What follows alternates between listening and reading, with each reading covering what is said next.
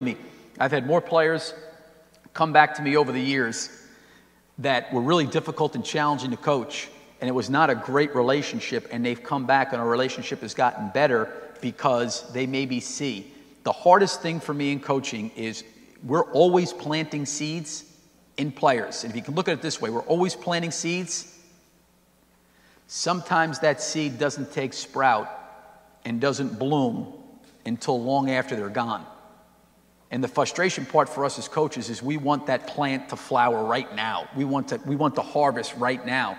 And sometimes that harvest in different people's lives at different times in their life. And that's the one thing I've learned when I've had players that have come back that have said, geez, I wish I would have handled things differently, or I wish I would have saw things a little bit more clearly.